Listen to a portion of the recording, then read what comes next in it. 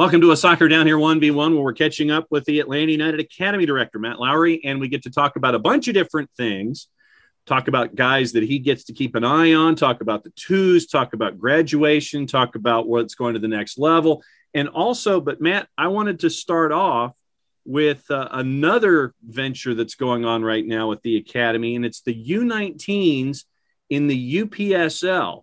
And what's it like seeing the U19s involved in that league, which is weekly competition all the way through the summer and fall? Yeah, no, it's really exciting. First of all, John, thanks so much for having me. Excited to be here. But the 19s is a funny age group. For us, the players that go into college from our academy are massively important. You see Matchop Chol come back after 4 years at Wake Forest. You see Bryce Washington come back.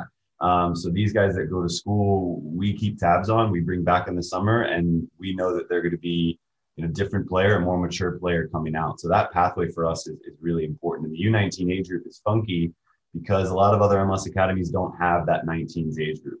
So it puts us competitively at a disadvantage. It's tough to play other teams, and we end up having to spend a lot of money and doing a lot of travel with this 19s group. But the focus for them, a lot of it is, can we get them into college? Can we get them into a really good 4-year university and then follow along? So I got speaking to Graham Walsh, who's the president over at UPSL. It's a newer league, but it's a really cool league. A little more localized in terms of their divisions, not a ton of travel, but for our 17, 18-year-olds, great competition. And playing men, 25, 26-year-old guys that are post-college, and that kind of competitive balance is what we wanted so badly. So we're really excited. We did really well in the first game, but Augusta was an amazing host, and we're excited for hosting our first game tomorrow at 10 a.m. Here at the training ground. So yeah, we're stoked. It's going to be a really good environment for those guys. And since you've been reading my notes, that was going to be my next question, was you're seeing these U19s going up against adults. I mean, dudes who are 25, 26, mid-20s, guys who still want to try and find that next contract. And so I think that in that in-between age group, the fact that they're still getting reps against older competition, I think can only serve them better, and especially to continue to get those game reps. It just seems to be that added element of it with the older competition. You're 100% right. For us, it's sometimes just a math equation. With our 13-year-olds, we want them playing 14-year-olds. We want our 15-year-olds playing 16, 17-year-olds. We just went to Wilmington, North Carolina with a U14 team and a U16 team, and they played against U15, U17, and the 16s played against U17, U19 teams.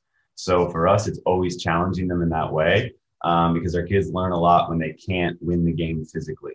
Then they have to turn to, how do I win this game technically? How do I outthink the opponent? That's where we want to stretch our kids. And again, that U19 group has been tough because generally speaking, they are the top echelon of youth soccer. We can't play older.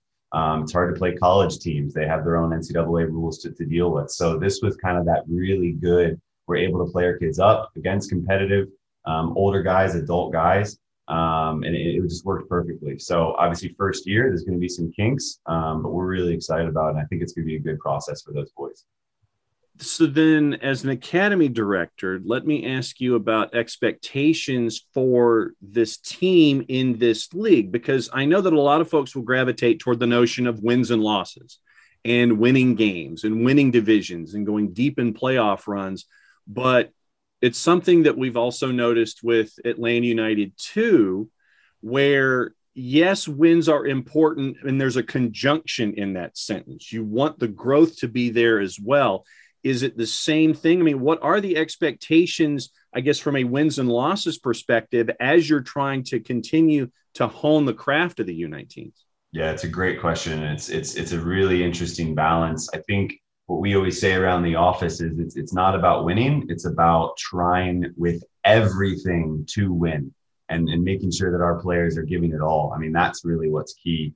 And we don't want our young players to, if they do raise to the point where they're with the first team, their first championship game shouldn't be the MLS Cup. Their first playoff game shouldn't be in MLS. They should be getting really, really highly competitive games that stretch them as younger players. But as you said, it's not the end all be all. The wins and losses is not where we judge ourselves. We judge ourselves in player development. Who's pushing through who's really starting to get involved in the first team, who is Gonzalo Pineda and Carlos Bocanegra going, whoa, what a player. That's where we really get excited about what we do on a day-to-day basis. So our coaches understand that every day. The message to the players is give everything, leave everything out on the pitch, do your best to win and compete. But regardless of what that scoreline is afterwards, it's okay. Back to work. Here's where you need to get better. Here's your player review. Here's some videos that are going to help you, and let's get back to work on Monday. And that's just how we operate on a week-to-week basis. When you see that player and the light comes on after all of the work that has gone into this, all of the on-the-field training, all of the film work, all of the study that comes in a bunch of different ways, regardless of age, when you see that light come on for that player, what's that like for you as a director and for the club and the coaching staff to see, hey, they're really improving here and they're getting what we're trying to get to here? It's the moment we live for as youth coaches. I mean, we really live in the shadows. The light for us, the podium for us, that's for the players. It's not for us as youth coaches. We want to kind of give them everything. So our moment is, as you said, you put it perfectly, when that light bulb goes off for a player and you see them go, oh, now I get it. Now I can improve my game in this little detail that coach has been hammering me at for 6 months. That's where we really get excited. But then it becomes, okay, what's next? And then that's, the players don't get a rest in that way. As soon as they kind of cross a boundary and get to a certain challenge and have success, it's immediately great. We're pushing you up an age group. We're pushing you in the 19s to play with the UPSL. We're pushing you into USL with Jack Collison. Maybe you can train with the first team in Gonzalo Pineda. But it's always great. You did it. Congratulations. Now it's the next challenge. Now get on with it.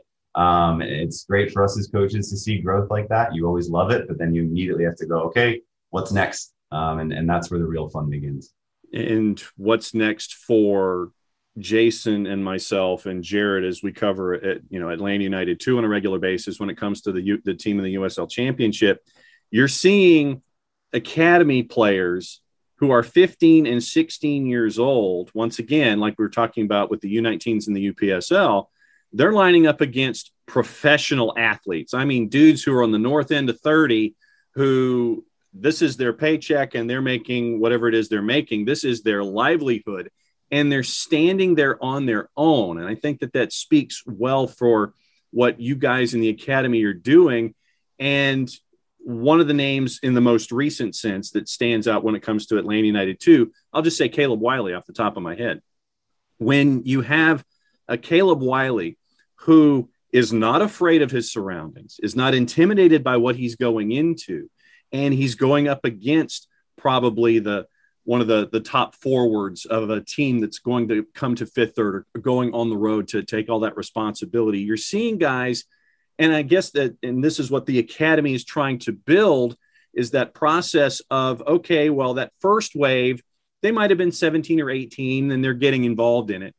Now you're seeing folks 15 and 16, and it's that progression that you're seeing, the steps by steps, where the younger guys who are further along than that first wave, they're a part of the process too. And we're seeing that with guys like Caleb right now with Atlanta United too. Yeah, it's exciting. I think the reality with this academy, and we really owe it all to Tony Annan, who I'm doing my best to live in his big shoes, but he did an incredible job of starting this academy from scratch. Obviously, a guy that knew Georgia so well, knew the Southeast so well, was already proven as a youth coach, and what he did in the very beginning to get these top quality players in and to have these good relations in the city, because at the end of the day, we can't operate if we don't have great youth clubs around us to help and support us and to push players on. But what we're seeing now is 5 years of hard work. Caleb Wiley was one of our first U12 kids. That was the first youngest team that we ever started, the 2004 age group. Efrain Morales was in that group as well.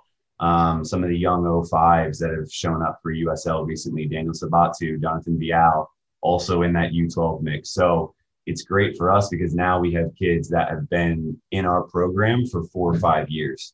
And again, it's not that we know everything, but it gives us a great blueprint to look back on and go, okay, well, what did we do with Caleb Wiley? Why did we push him up at this age? Why did we keep him in age at this age? What video work did we do? And having that process in front as a little bit of a blueprint, there's things we can improve, and we're going to continue to do that. But the players that make it, Now we have an idea of the process that worked for them. Every player is different. Every pathway is going to be different.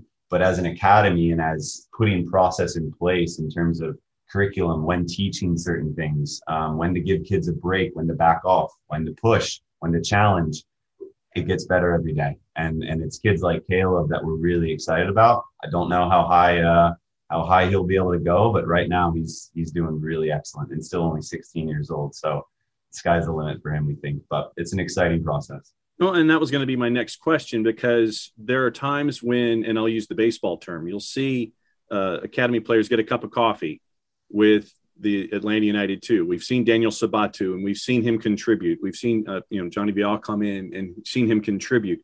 It's a delicate balance trying to get the feedback and at the same time have them continue to grow. What's that like as a director to try to sit there and say, okay, I can push the gas pedal a little bit. Okay, now I need to push the clutch in and hit the brake and change gears a little bit. How difficult is that to gauge when to hit the gas and when to hit the brake for these guys? It's everything. It's really everything. And to say that it's difficult is an understatement, because again, every player is different. We're really big on getting to know the parents. We're really big on getting to know the family. We're really big on getting to know everything that surrounds this kid, because their environment is a big piece of them. And the second piece is experience, and that's, I want to speak again on Tony and how much experience he brought to it. And I was just able to pick something from him every day, and hopefully to continue with that experience. But the ability to walk out onto a session, see a kid who's really excelling. Okay, when is the right time to push him up? And you spoke about the cup of coffee. It's a perfect analogy, because we think that first you gotta see it. Daniel wasn't in USL every single day. Now he's back with the 17s, improving on his craft. But we wanted him to have a taste. We wanted him to know what it was like to, as you said, compete against guys that are literally out there for a paycheck. It's a different world. So we wanted them to have a taste. You saw Caleb Wiley get the taste probably a year and a half ago, 2 years ago. And now that's his life. USL is where he spends his day. And he's even starting to pop into first team training here and there a little bit as well. So it's feeding them, giving them that taste. How do they do? How do they react? Making sure that you have a good relationship with them where they're not lying to you. If they have a bad time with it, or if they get really struck by it and scared by it, we need to know that. So it's important to have relationships, important to know their environment, and really, really important that they get that taste before getting thrown straight in. What's the first lesson that Tony taught you that stuck? It would have been 5 years ago. Well, I wasn't very well dressed back then, so he helped me with my fashion. I think the first day I showed up in a crappy pair of shoes, and he took one look at it and asked me if I was, going hiking later. So I knew that wasn't the type of shoe to show up to the office. So that was big. But he taught me that every youth player needs to understand that whatever work ethic they put in, there's more to give. And he's a tough coach. He gets into players. He lets them know when the expectation is dropping. And it didn't matter if you were the best player on that team or a kid struggling, a new kid, an old kid, a kid he knew, it didn't matter. It was always, this is the expectation, guys. Push it, keep working harder. And if a kid showed up and wasn't willing to put the work in that day, they heard from Tony. And it didn't matter, again, who they were. And I think in an academy like this, there are some special players, but that special treatment never happens. These players are always treated the same. And Tony, that was a really powerful message right from the start. So then how has it changed? How has the sport changed and academies changed? Has it changed much in the last 5 years? Has it been an exponential growth when it comes to dealing with academies? How has this structure and this idea changed over the last 5 years, if at all? The biggest change is the DA. Obviously, when coronavirus hit and we all went on lockdown, the DA kind of pulled out at that time, and MLS Next plopped in. It's very similar. Some different clubs here and there, but they're doing things a lot in the same way. But obviously, MLS Next is going to build more around those MLS academies. So we're kind of the big emblem, the big badge in the Southeast, and so we want to host games here, show that we're doing right by MLS Next, and kind of put the league out there in the forefront. So we feel a little bit of a piece of that puzzle in helping the league grow and helping the league move. But to be honest, not a whole lot has changed within that. I think the biggest key that I always come back to is just the community relations. It's just the clubs in this city. That's our lifeblood. And they do an amazing job. Some of these clubs, just so many players, but there's still the ability to get out and teach and provoke and get these players developing and having amazing relationships with us. I mean, I get phone calls, I get emails. This kid's doing great. Take a look at him. It's not the same everywhere else. There's clubs in other MLS environments that are not as willing. So amazing relationships in the city, amazing clubs in the city, and we couldn't do it without them. So, that isn't different in the last 5 years, but it's just something we need to understand is so important and continue to help those relationships and help those clubs grow as well. And you've also kind of developed into being the spoke in the wheel when it comes to the Southeast. And with Atlanta United being where it is, then you're seeing all of the relationships continue to expand. You're seeing it in markets large and small, with Nashville being added, Charlotte coming online. Then you go down, you're looking at Chattanooga and Greenville and Statesboro, all will be a part of MLS Next. And Atlanta United seems to have hit that sweet spot of being the spoke in the wheel of all of this and almost representing the Southeast in its growth in that 5-year period too. Yeah, I mean, we always want to represent the Southeast to the best of our abilities. And I think just speaking on Atlanta, I truly believe that we're one of the most diverse academies in the U.S. When we roll our teams out, it's just all types of kids from all types of backgrounds. And I think there's a lot of power in that as well. There's nothing that goes into that in the scouting. That's just the beauty of the city that we're in. But having that diversity is so powerful, especially when you start to move around the Southeast. Every kid feels welcome. And as we get into the older ages, we start to look into some of the Alabama areas, the Statesboro areas that you mentioned, and our reach gets a little bit bigger as these teams get older and can move a little bit away from home, or are willing to make that 2-hour drive one way, and everyone feels welcome. And that's a really cool part of just being in this city and representing this city, is having that diversity. It's been awesome. So then my last question for you, and thanks for hanging out with us for this 1v1. Since we looked back 5 years, let's do the crystal ball question and go forward 5 years. How would you like to see things continue to grow or evolve or expand when we're discussing Atlanta United and the academy in the future? What's the crystal ball look like for you? That's an awesome question. And I think it's such a cool question as an American, because 2026, the World Cup is here. And obviously the whole world is going to kind of turn to the US and Mexico, and that's where the land of soccer is going to be. And we as Atlanta United want to definitely be one of the big clubs in that moment, not just in terms of our infrastructure. We have amazing facilities. Thank you, Mr. Arthur Blank, every day for this, but also making sure that we're developing human beings as well as players. I want to be able to point to, our multitude of homegrowns that are affecting things at the MLS level, the first team level, perhaps even in Europe at that time, and really pushing the envelope there, but also being to point at the tons of kids that we've sent to colleges, the tons of kids that are in the workplace and helping grow the game. Maybe they're coaching your kids' team at that time. Maybe they're just helping in the community. Maybe we help them get referee licenses along the way, coaching licenses along the way, but it's bigger than just the homegrowns. And we want to make sure that we take care of every kid that comes through here, not just the most talented ones. So hopefully we can be an emblem of that in 5 years. It's a big piece of the puzzle. Well, Matt, thanks for hanging out with us here for a 1v1 with the recent news that came online with the U19s and the UPSL. Wanted to catch up with you about that, kind of pull the curtain back and let everybody know what the inner workings are, because they see all of the young talent. And you look at Bellows, you look at Miles, just for drafts, you look at Bello, you look at George Campbell coming through, you look at Caleb Wiley and all this talent. And it's great to go back to the beginning so folks can see what this process is like, to where they see them every single day in each of these different steps. Thanks for hanging out with us for a 1v1. We'll be catching up and keeping an eye. Thanks so much, Sean. Appreciate the time.